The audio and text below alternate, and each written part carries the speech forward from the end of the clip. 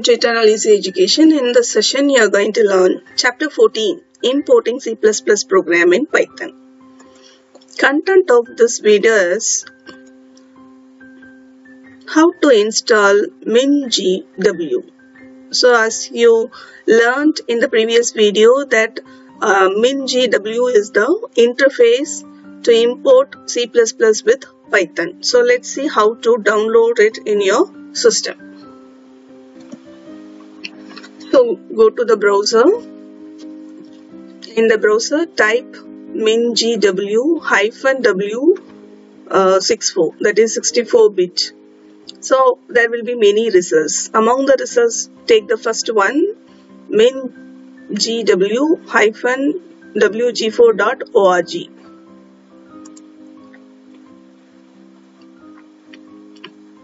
So you will get this window. In this window, take downloads option. Here you select this MinGW-W64 build for Windows. I am using Windows 10, so I am using selecting this option.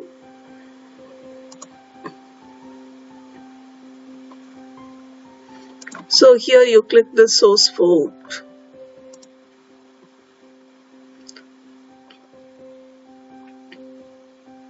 So download is starting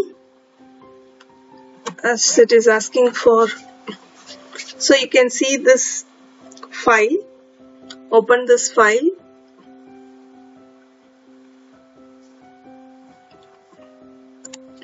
So click next. It will start installing the files.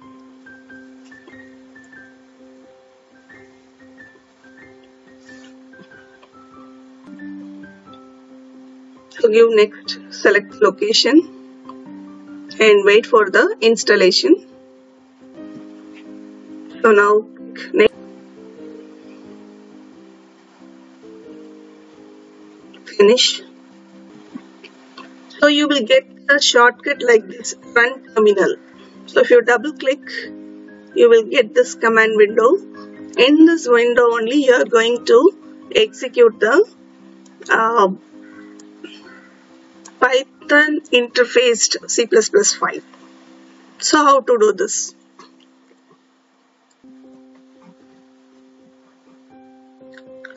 So MinGW W64 version is the best compiler for C++ on Windows. What is this meaning is, here we are going to use a C++ program as well as a Python program, right? So as we know, C++ is using a compiler. It should be compiled before execution. So to compile and execute C++ program, you need G++ for Windows. So this is provided by the interface MinGW. So MinGW allows to compile and execute C++ program dynamically through Python's programming using G++.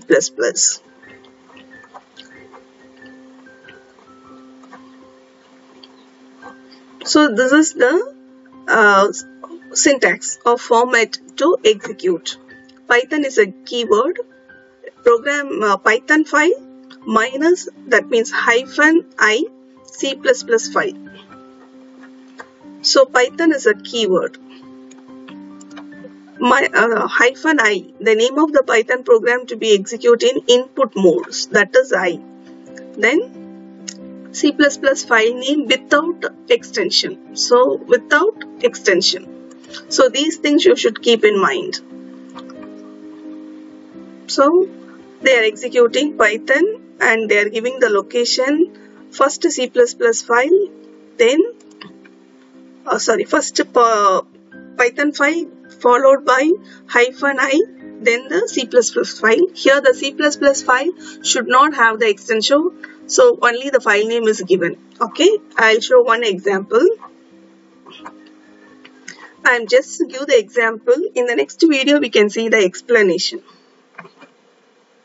So this is the Python program. And I'll explain what is this one by one in the next video.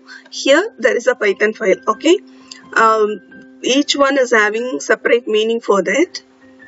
Then we must have the C++ file also. what is the C++ file here is. So this is the C++ file what we are going to use in this program. Simple, as you know, hash include IO stream using namespace STD. Main function is there. The program is for check the given number is palindrome or not. What is a palindrome means? There must be a number and the number is reversed.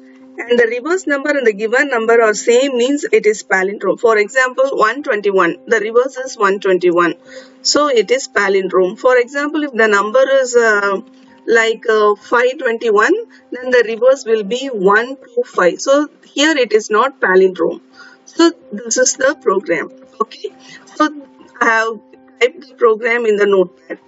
The thing is, you have to save the Python program and the C++ program in the same folder. So I have saved everything in Python environment itself. Can you see here? PLIE, palindrome underscore C++. It's a C++ file. Okay, it's a source file. After executing, you will get an object file here itself. And the Python file palindrome PALI is also in the same folder. So we are having the C++ file as well as the Python file. Okay, how to execute? You have to take this terminal.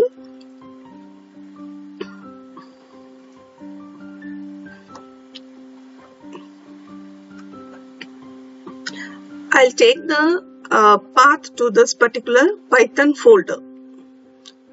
Path means it is in C drive. I'm going to change the whole location to the folder. Change directory CD, then the location. So my file is in this location, that means the Python file. So I'm changing the location to the particular file.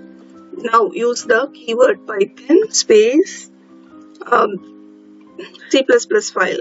Okay, I'm sorry, Python file palindrome.py followed by -i. Here the C++ file. This is the C++ file name. I'm not giving the extension.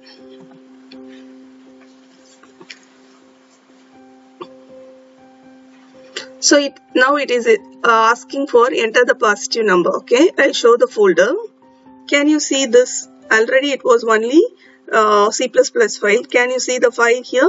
So after compilation, after running the command in the command prompt, you will get this line. Get this file, compiled file of C++. For this purpose only we are using MinGW. So it's asking for the positive number. I will give a number like 125. So the reverse number is 521. So the number is not palindrome. Again we will run the file. Now I'm giving a number is 121. So the reverse number also 121. So the number is palindrome. So the concept is we have imported C++ file in Python. So I'll explain one by one what are the things here, why we have to use these things in the next video. So in this video you have learned how to install and how to work. That's all for this session. Thank you. Have a good day.